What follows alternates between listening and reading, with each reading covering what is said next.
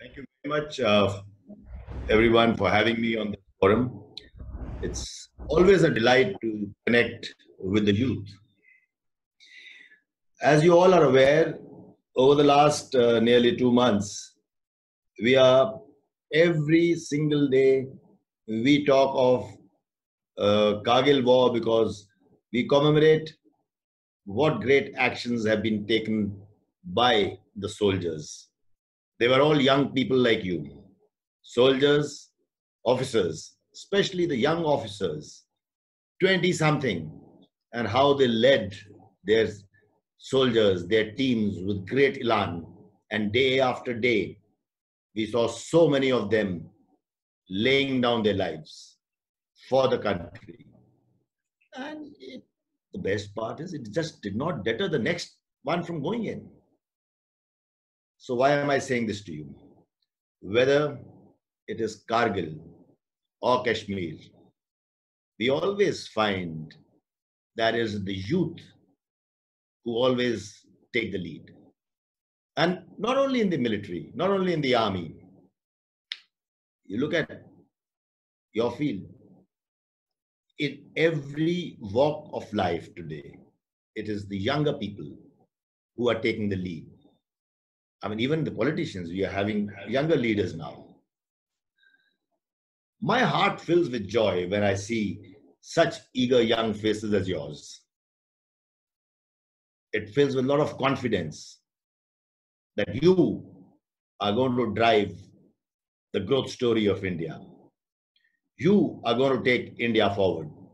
You are going to take the world forward. Let me just, now that I have such a lot of leaders of tomorrow, leaders of every walk of life sitting here, let me talk of a very important topic that has filled the national discourse today. Not only today, over the last 2 months or more. And then I'll get back to this topic of youth.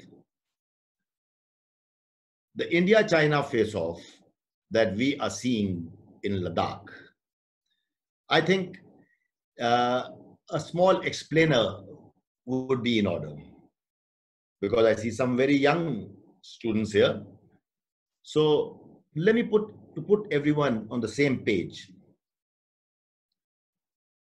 Let me explain that India has a 15,000 kilometers of land borders with 6 other countries. And I'm not counting the maritime borders with 3 others.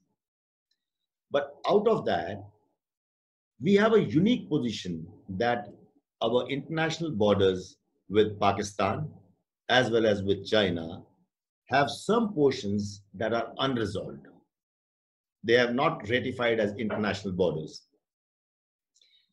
On the Pakistan side, we have a line of control which is roughly 780 kilometers long. Line of control has been ratified, signed, accepted by both sides, to be resolved later. I will not dwell further on that. On India-China border, we have 3,500 kilometers, 3,500 kilometers approximately of a line of actual control. Now, it is after the 1962 war that we have both the armies have held on to the land that was in their control. And as the name implies, it is a line of actual control. And this line of actual control also has certain areas where we have a differing perception of the line on ground.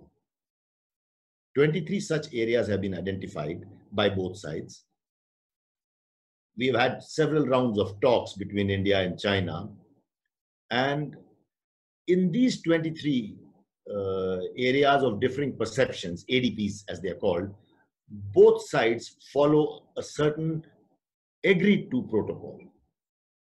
Certain CBMs, confidence building measures, have been laid out. For instance, in all these 23 sides, both armies are allowed to patrol up to their perception of the line. So obviously, there is a certain area in which patrols would overlap. So at times when patrols come face to face, we disengage by agreed to protocols that have been laid down. But sometimes, off late, it has been leading to some pushing and shoving, and you would have seen those clips coming on every summer in the last 3 or 4 years. Some pushing and shoving, some fisticuffs, but it is to the credit of both the countries that we haven't fired a shot over 5 decades now at this line of actual control. So what has happened now? This year, in the area of Ladakh, now in Ladakh, it's 850 kilometers approximately of border between the two countries, of which a little under 500 is the line of actual control.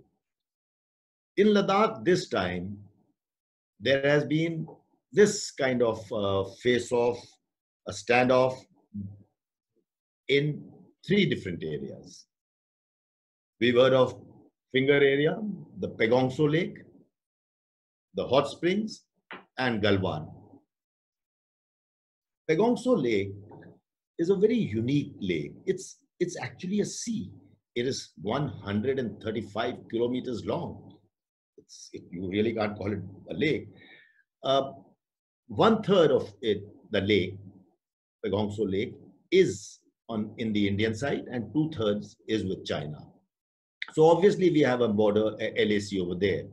And it is that area when you hear of the words finger 4, finger 5, finger 8. So fingers are the spurs of the mountains that are coming down into the bank of the lake.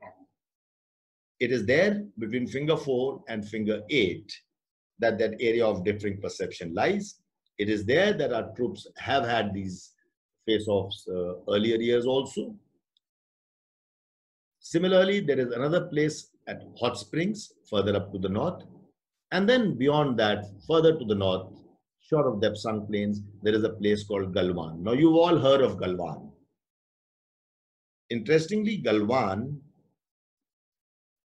is not one of the 23 agreed to areas, the areas of differing perceptions. So why have the Chinese side or the Chinese army started raising an objection about Galvan this time? As you would have gleaned from the news, if you watched any of the TV debates, Galvan River is flowing roughly, approximately from east to west. And it enters, where it enters India, after that it flows into Shyok River. Where it flows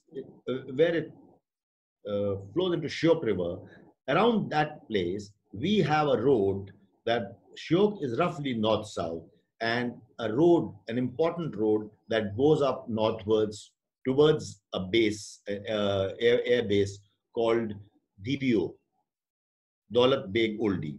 It's a strategic air base for India because it's the highest air base which can help our logistics and build up in the military, apart from serving the sparse population that lives in that area. So So China has started objecting to the road. Why do they object to the road? Over the years, China has constructed a very good network of roads on the borders on its side. But India, for different reasons, I will not expand the discussion now, for different reasons, we did not construct our roads earlier. Somewhere in 2003, we started this thought very actively. And the road construction work was started to improve our mobilization, that is mobilization of the military on the borders. As our roads is worried that the mobilization differential will narrow. That means we will also be able to mobilize faster on the borders. Therefore, their objection. Therefore, this vicious thing that we've seen at Galvan this time, because while shots have not been fired, it is also for the first time that there have been fatal casualties on both sides, Indian as well as Chinese. Chinese side is not likely to officially accept it. They have an issue with loss of face, etc. Be that as it may, we have given full honors to those fallen comrades who gave up their lives to defend the borders, to safeguard the territorial integrity of the country. Right. Having said that, what is happening now? What is happening now is that several levels of talks have taken place. And I must also tell you that why both countries have been able to manage without firing a shot for so many years, because we have a very good mechanism of talks. We have military level talks, we have diplomatic talks.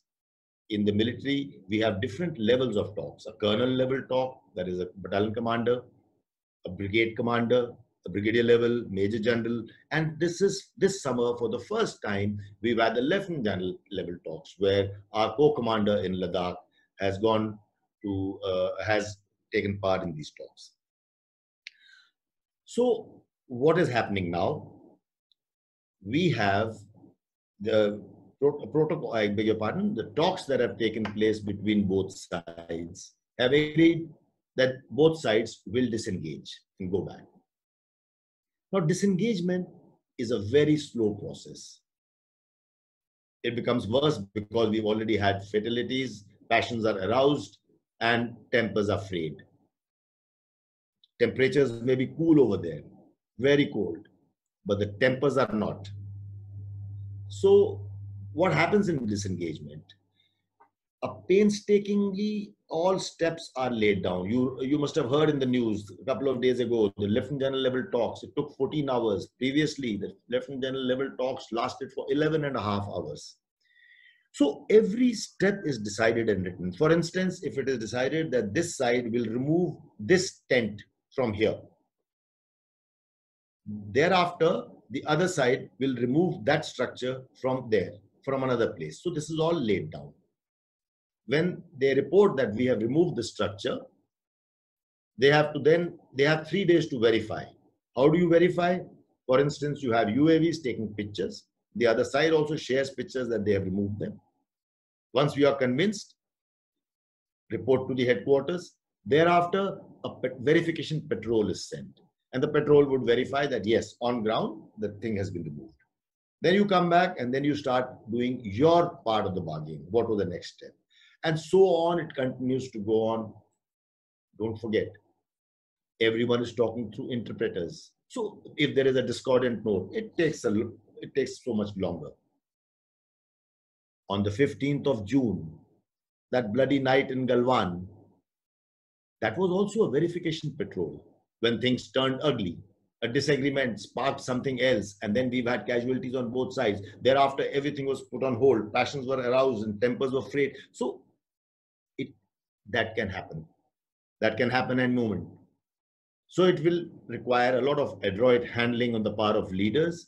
It will require maturity on the part of soldiers and all those involved to disengage. So that is why it's going to take a very long haul, certainly this entire summer, if not more. Now, before I come to the Prime Minister's visit in the end, what are the options for us, for both China and India at this moment? As far as we are concerned, if we know, and we said it, that Galvan was not even one of those 23 areas. Galvan, by their own claim line of 1960-61, is a part of India. There is no reason why they should be looking at Galvan. And I've already told you the reason why they're looking at that road. Okay. So what are the other options? It requires a whole of nation approach. Military is prepared. Military is prepared to defend itself. Military is prepared to evict a portion militarily if need be. But is the nation ready? Are we ready to enlarge it into a war? We need all of a nation approach. We also perhaps need the diplomatic element of power to kick in. We also have to have the financial aspects of that as an instrument of a national policy to kick in. And We also, perhaps, this is the time to make groupings with other nations which think similarly, which have similar issues with China. And so that diplomatic and international pressure can be brought to bear on China. And this is not the only issue, because we are seeing China has, there are some issues that they're having in South China Sea, they're having issues in Hong Kong, they're having issues in Xinjiang. So they have open, and they are going through a trade war with the US. They are also, and this, when the whole world, including China in a very big way, is battling a corona crisis at home and abroad. So with all this, these are our options. What India has done in the last few days, we have banned all the Chinese apps. That's a very strong diplomatic as well as financial message. We have announced that we will restrict their participation in our communication sector. A couple of companies have been named. India has announced that they will not participate in any road construction infrastructure works in which Chinese firms do participate with enthusiasm. So all in all, these are the steps India has taken. Some more steps are being considered. So what did Prime Minister's visit do yesterday? The Prime Minister's visit was, first of all, a morale booster for the Indian Army, for the Indian Armed Forces, and also for the whole nation. When the leaders go and stand with the soldiers on front line, it raises their morale sky high. Everybody is willing to do whatever it takes to defend the country. The Prime Minister, when he interacts with soldiers, with officers, in the field, he gets an unfiltered access, an unfiltered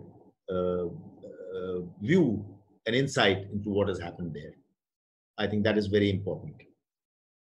He also sends a strong message. His visit sent a very strong message to the country, because a lot of people have been within the country also. There's a discourse that this should have been done or that should have been done. So he silenced the critics, apart from raising the morale of the forces, and he sent a very strong message to the world that this is what we are prepared to do. And most important, his strong message to the other side, that we want to give peace a chance.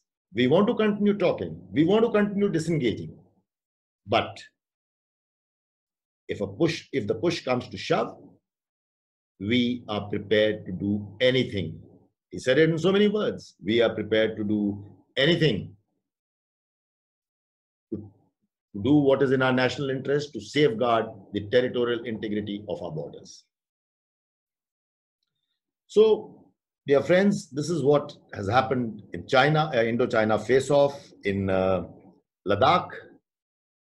And I would like to leave you with one thought.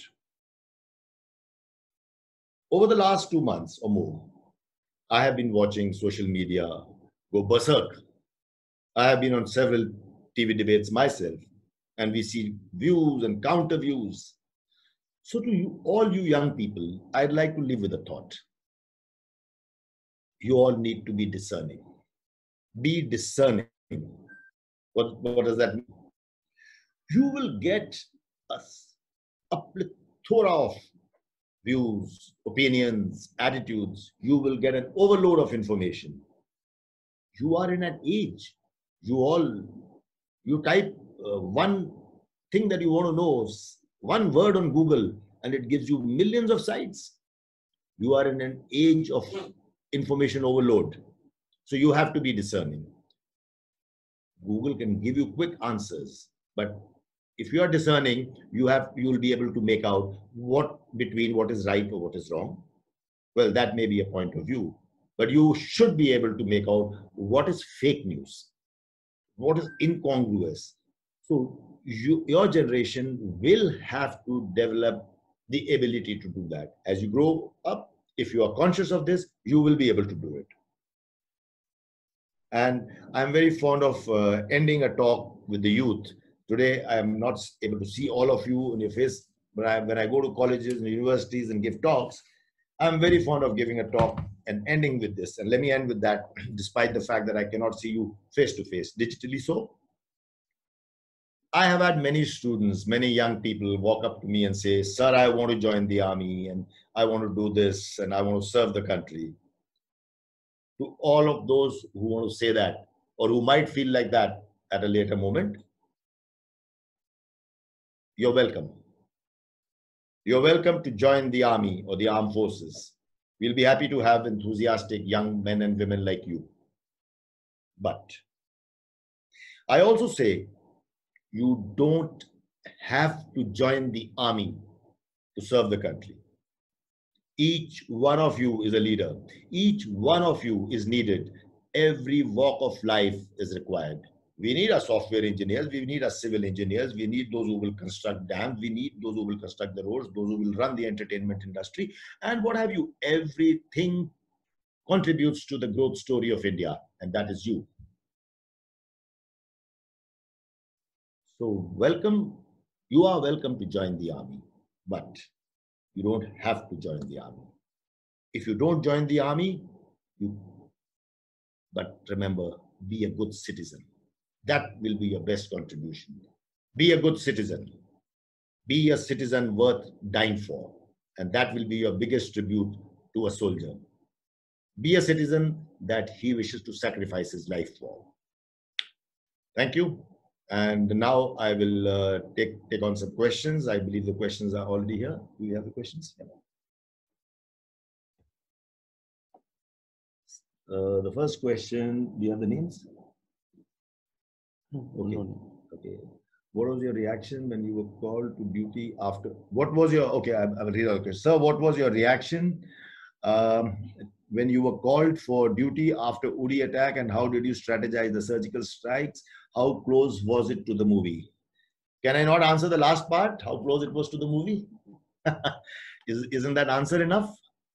Okay, let me get to the serious stuff. What was your reaction when I was called to duty? No, sir. There was no reaction. I was woken up. 18th September was a Sunday, the darkest Sunday of my life. I was woken up by a phone call. I think it must have been around 5 or a little earlier. To tell me that there has been an attack, a suicide attack on the Uri garrison. And after some time, the next one said, we've lost so many soldiers. Then came the next news, we've lost so many more. The firing is on. So it was not that I'm reporting for a duty. I don't blame you to if you could not understand. So understand the context. I get the news that this has happened. And then slowly the death toll keeps going up. My heart keeps sinking. These are my boys, my soldiers. I lost 18 soldiers on my watch. So many of them were younger than my younger son. They were my boys. And I went to Uri. I took a chopper, went to Uri, saw the fires raging. That day, now your question about strategizing for the surgical strike. That very day, the defense minister landed up. And I remember the defense secretary, when he rang me up, he says, defense minister will arrive in the afternoon by so and so time. And I said, why today? You can imagine, I was going through the operations in Uri. I'm going through, they're deciding about how the cremation or the honor guard ceremony will take place next day. We have to inform the families. The governor and the chief minister and everyone is calling me. Delhi is calling me. There are so many things going on. And I can't have a defense minister coming on me. The army chief was already in the air. He was already en route. But some good did come out of it. When the defense minister came, he wanted to go to Uri. Then we could not go take him to Uri because of obvious security reasons, and we briefed him. And this pain that we had, this pain of the death of the soldiers, my soldiers wanted revenge. The nation was anguished against this terrorism that was sent across from Pakistan. We decided to turn this pain into an opportunity. We got clearance for doing that strike 10 days later, which is now known as surgical strikes. We haven't given this name. Army has not given this name. I certainly didn't. But then that's the name that is stuck. Okay, next question. Is having a war with China at present a better option for India? No, sir. War is never a good option. If you all are surprised to hear a general speak like this, remember, we want to make our army strong. We want to make our nation strong, not to wage war. We want to make our army strong to make sure that there is no war.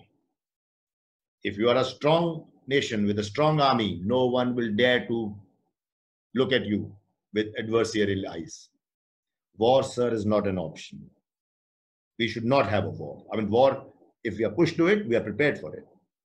You all are too young. You have not seen a war. The last war was in 1971. Kargil was not a war. When I say it was not a war, it was happening there in J&K. I was also on the line of control then. But the whole country was not at war. During war, all your freedoms get curbed. National emergency is declared. Everything becomes so much more expensive. All the aircrafts and railway trains will be commanded by the army. You will not have movement of freedom. You will have to start paying extra cess, extra tax on everything. It will set the country back. It will set the country back by 10 to 20 years. War is not a pleasant thing to happen. A short war will set you back. I have seen war. We've seen it as kids also. My father was in the Air Force. We've seen those blackouts. We've seen how air raids go right up to Agra. So there can be collateral damage anywhere. I think war is not what we want. We want to give peace a chance. And let's hope we are able to do that by the whole of nation approach that I told you, with combining all other instruments, all other elements of power that a nation can muster. Next question. Let me read this. Sir, do you think China's aggression towards Galvan is a plan of aggression towards Tibet, Hong Kong? Now, whoever's asked this question, I wish I had the names, you need to really brush up your geography. Hong Kong is not this side. So towards Galvan is aggression towards Tibet. No, Tibet is today under China's control. So we'll leave it at that. Yes, but China's aggression toward Galvan is because of this important road that goes to DSDBO. To that extent, if you meant that, you're right. Also, this from DSD, I beg your pardon, from DBO, Daulat Beg Oldie, the Karakoram Pass is just 12 kilometers up north. That is the importance of DBO. The Uri surgical strike was never called a success from the Pakistani side. They have always said that Indian soldiers just shoot at shot at empty spaces. Is it true?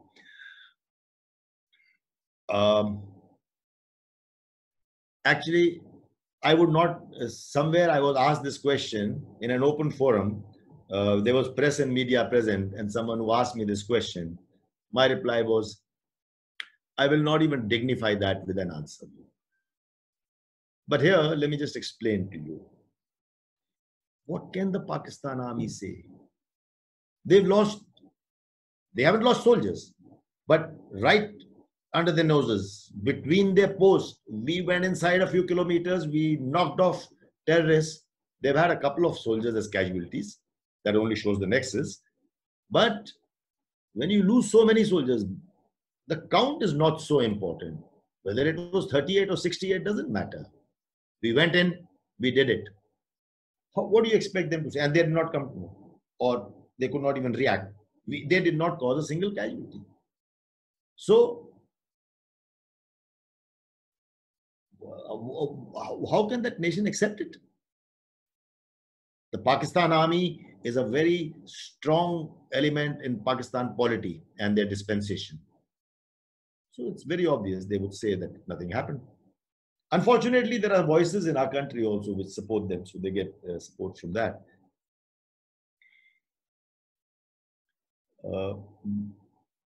Boycotting China is going on, but will this stop China from attacking?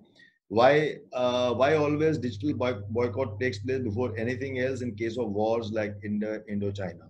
Very good question. Whether or not it will stop China, you please understand. Okay, let me first tackle that part of question, which is very important, very, very nice, because I don't want to forget that. Uh, why digital boycott takes place before anything else? Because today it's an information age. It's an era of info warfare. Digital, that is the space where all the debates are taking place. Where are public spaces today? Where is the engagement? It's all in digital space. You have TikTok, you have Weibo, I don't even know the names, every other platform.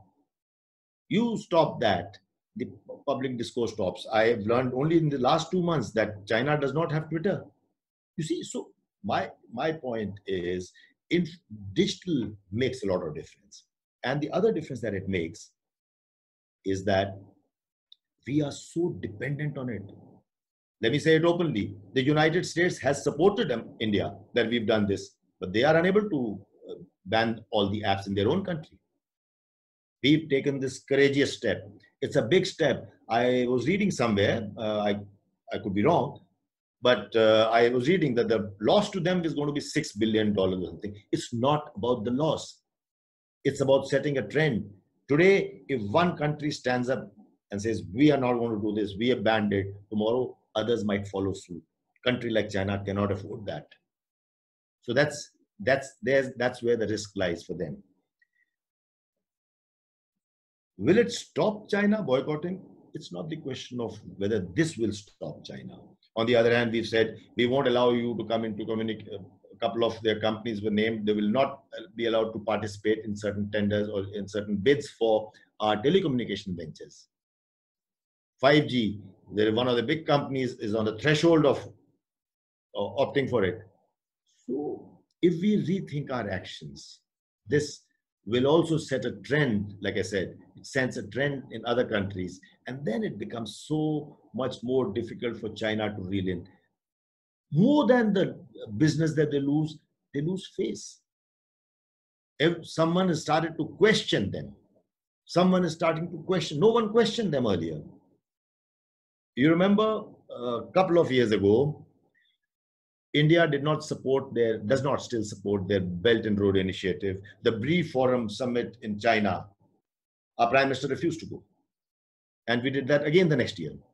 We are the only country that has stood up and said, not only we don't support it, we oppose your BRI Forum, the BRI Initiative, because CPEC is a part of it. And CPEC, that is China-Pakistan Economic Corridor, runs through Indian territory, which is right now in Pakistani control, in Gilgit-Baltistan area.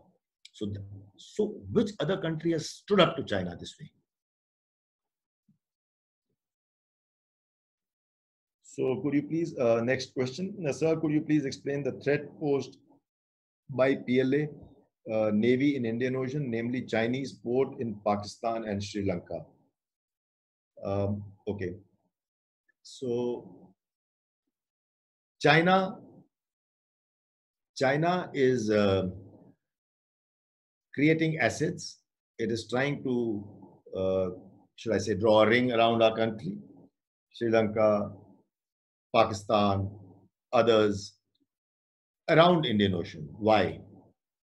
Because the trade that passes through the Indian Ocean into the Indo-Pacific, 60% of their trade, the energy needs are met from here, or more than 60%, I think. And this is it's an important artery that goes for them. They are building up this port in Gwadar to have access to a warm water port as an alternate from Gwadar along the road to Karakoram highway, the CPEC corridor that I spoke about, and then so that they have an alternate if this route is blocked. Coming back to your question of Indian Ocean, so they want to have a presence in Indian Ocean, because they feel that their fleets will be vulnerable, if not today, then tomorrow.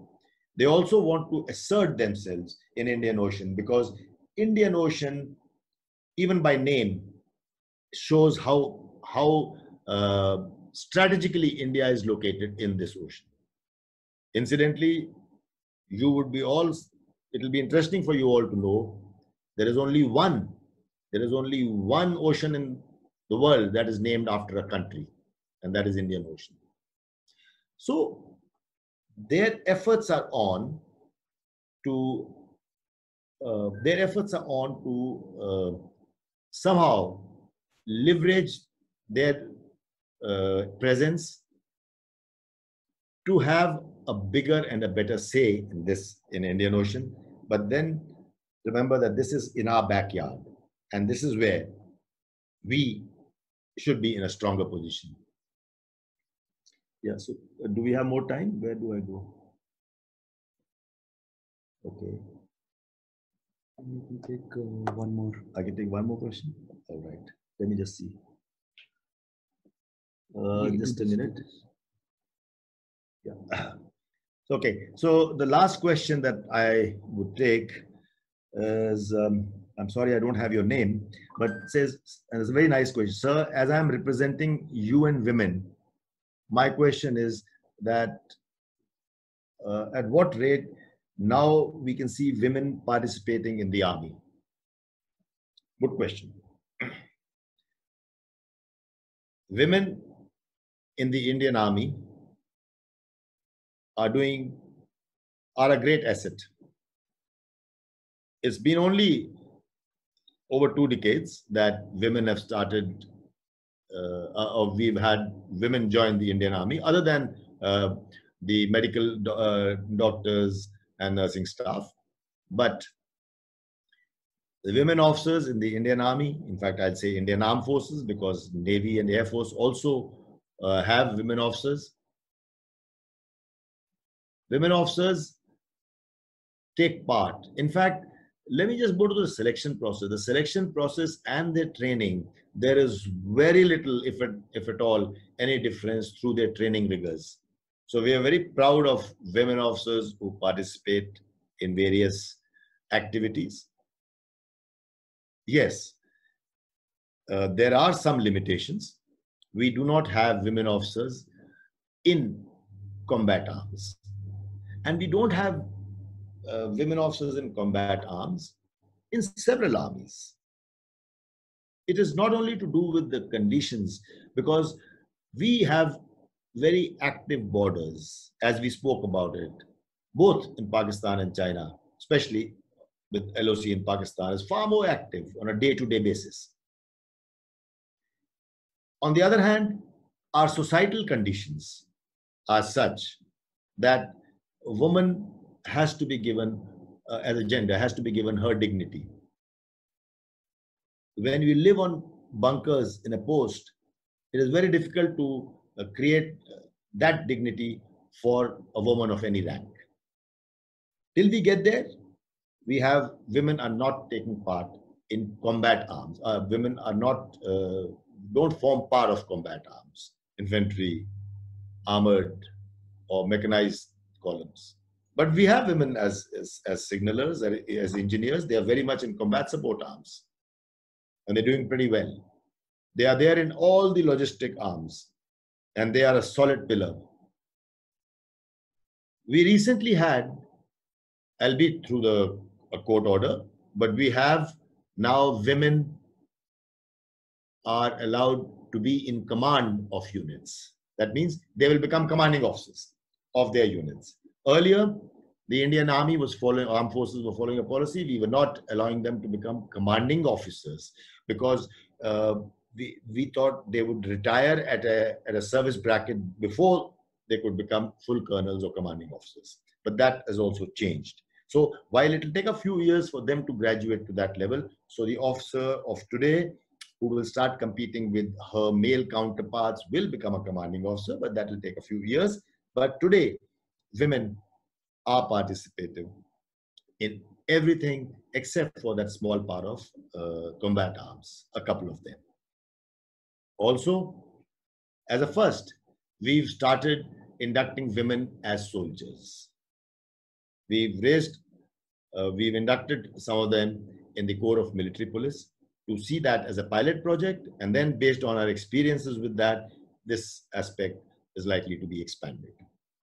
I hope that answers your question, and I think on that note, I think we should. we should end it here now. Right. Thank you. So let me once again say it's been a pleasure and a delight to be able to address. And I see that there are people from all over. There are some who are joining in from I think overseas as well, or some that present the other side. Thank you very much to the organizers for giving me this opportunity. And as I'm always fond of saying, let me end that. So when I see such a lot of young people in front of me, to all of you, a Josh Wala Jai Hind.